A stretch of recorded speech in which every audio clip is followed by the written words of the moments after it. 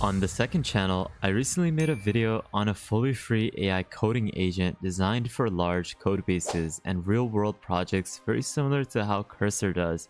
But the thing is, this coding agent is completely open source and local with no rate limits, and it's not augment code. Allow me to introduce Plandex. Plandex is a terminal-based AI coding agent which is purpose-built for real-world software engineering tasks. It can autonomously plan, execute, debug large code-based tasks across dozens of files with multi-million token context support. Just take a look at Plandex live in action.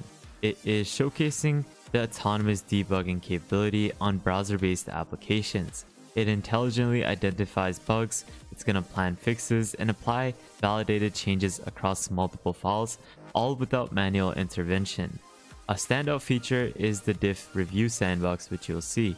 This is where it's going to let developers inspect AI-generated edits before merging, which is going to preserve code quality. So this way, it is going to allow you to see if the code that was generated by the AI is actually valid or not. But this is where the massive 2 million token context window comes into play, where it is going to provide support for models like OpenAI, Anthropic, and Google, and it will power Plandex to prove that it can scale complex real-world projects, and it's going to be able to implement any sort of changes across your overall codebase. Before we get started, I just want to mention that you should definitely go ahead and subscribe to the World of AI newsletter. I'm constantly posting different newsletters on a weekly basis, so this is where you can easily get up-to-date knowledge about what is happening in the AI space. So definitely go ahead and subscribe, as this is completely for free. Now, specifically, Plandex is a terminal-based AI coding agent, and it's designed to tackle massive real-world code bases with over 2 million token context. This is where it could work with large projects and files. It's going to be able to autonomously make changes across your overall project without making any sort of error. It supports 30+ languages, which is nice, and this is through tree-sitter powered project map, and excels at managing large files in multi-directory projects. Whether you're working in full autonomous mode or prefer granular step-by-step control, there's 3 ways to get started. You can easily install it locally with a single command, or you have the ability to access it on the cloud. Now there's 2 tiers. You can bring your own API. You just need to simply index your own codebase into the Plandex cloud, and you can get started with it without hosting it locally on your own server. This is where it sets up the whole process, but what we're going to be doing is showcasing the open source self-hosted local mode, where we're going to be connecting it with a local model. You can even connect it with free models from OpenRouter, so you don't even need to install any sort of model. This is where it's going to give you flexibility to use OpenRouter's provider, so that you can use many of the free models that they provide, like DeepSeek R1. They also have free models like, I believe, the Gemini 2.5 Pro. Now, it is something that you can install for various operating systems, whether that's Windows, using WSL, Linux, as well as macOS. Now, what we're going to be doing is installing Plandex with the self-hosting method, so it is going to be completely free. And what we're going to be doing is installing it with Windows. So we're going to need WSL if you're following through with the Windows operating system installation method. So go ahead and install this. This is a subsystem for Linux. Once you have that installed, make sure you have Git installed as well as VS Code. Once that is done, go over to the doc, which I'll leave a link to in the description below. Open up WSL, and then once you have done so, you want to go ahead and clone the Plandex repository. So copy this link and then paste it into the terminal. And once it has finished cloning, you can then go into the Plandex folder as well as the app folder. For this next step, you'll also need Docker Desktop installed. Make sure you install this for your operating system. In this case, install for Windows. I have it already installed, but what you're going to need to do is simply go ahead and open it up. So open up Docker Desktop and make sure it is running in the background. And once you do have it running, make sure you go back into the docs and you want to go into the main Plandex directory. And once you're in there, you want to copy this next command, which is to start the local server. And once you have started it, we're going to need to go enter in a new, or open up a new command prompt. So open up another WSL terminal, and once it has finished starting up the server, we can then go ahead and run the next command, which is to install the Plandex CLI. So we have now locally started up the Plandex server, and you can see that it is running on our 8099 port. But what we're going to need to do now is install this CLI with this command. So use this curl command and paste it into the new terminal that we have opened up.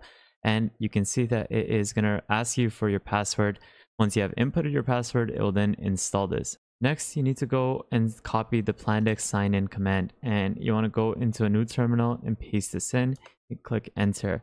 Now, you don't want to select the cloud version. You need to select the local mode host, and you'll see that there's a local host already highlighted, which is a server that we have already started up. This is the local host 8099 that is available. So what you can do is simply just paste in this local host and click enter. After you have created an account with Plandex and it is fully locally hosted, what you can do is set up your API key. Now, you can use Ollama to use a local model. You can use other providers like OpenRouter or OpenAI. You just need to simply use the export command to set the API key for the provider you want to use. And once done, you can just use the Plandex command within the terminal to start it up. So to start this up now, you can go back into one of your main terminals and just run the Plandex command after you have set your API keys. And now you can request it to do anything. You have the ability to set it to auto. You can configure it so that you can then index your overall code base. Now, I highly recommend that you use this within an IDE like VS Code, so it's easier to work with your code base and see all the diff changes that are being made. But now what you can do is just simply ask it a question. So what we can do is ask it, can you create me a task management app? And then we're just going to simply go ahead and send this in. And you can see that the actual Plandex agent is going to work on creating a plan using the model that we have set. I have selected the Gemini 2.5. And in this case, you have the ability to use a local model as well with Ollama or with a free model through the OpenRouter API. But you can see right now it is thinking, because a Gemini 2.5 is a reasoning model, so it will take its time to plot out a plan and then it'll work on generating this.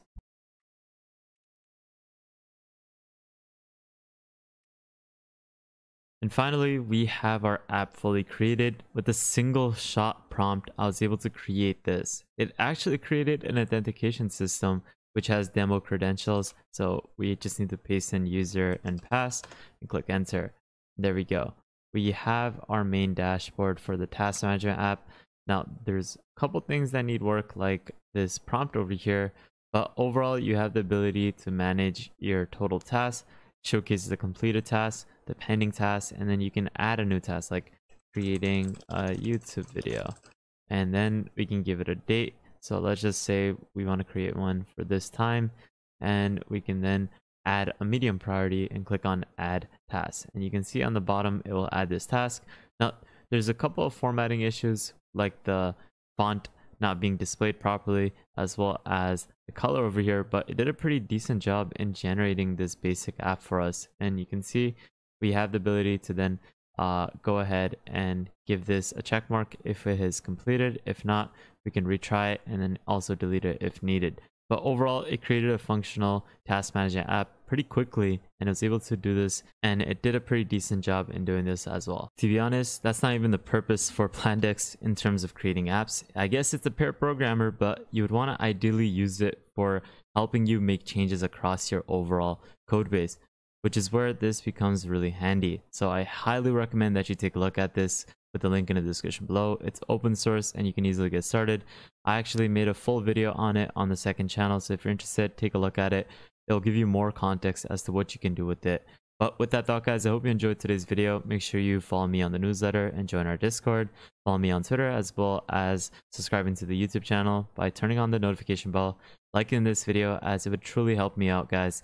Make sure you turn on the notification bell. Take a look at our previous videos. But with that thought, guys, have an amazing day, spread positivity, and I'll see you guys fairly shortly. Peace out, fellas.